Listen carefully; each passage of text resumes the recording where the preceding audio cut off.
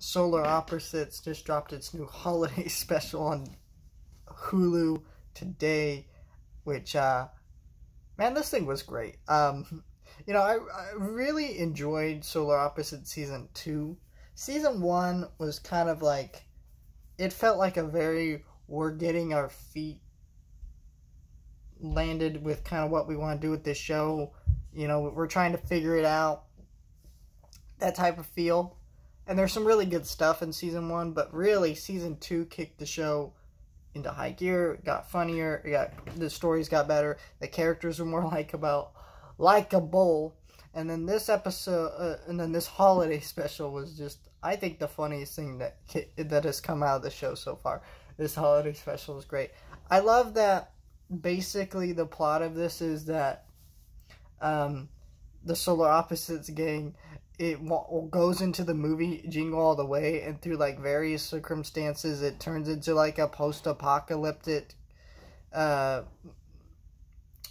like universe. And then also like the humor here is fantastic, where they're like making fun of Ready Player One, and they're like, wait, the scene with them in The Shining, so they just put like a better movie inside their movie, which is like, yeah, they did.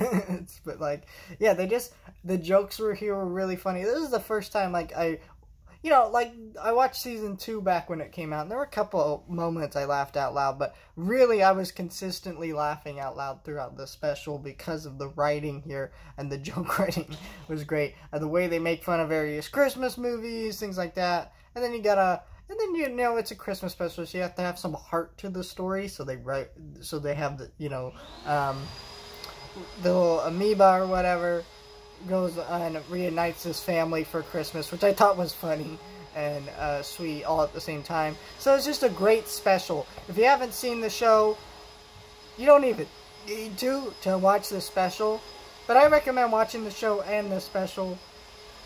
Great special. I hope they do one of these every year. We'll see what happens.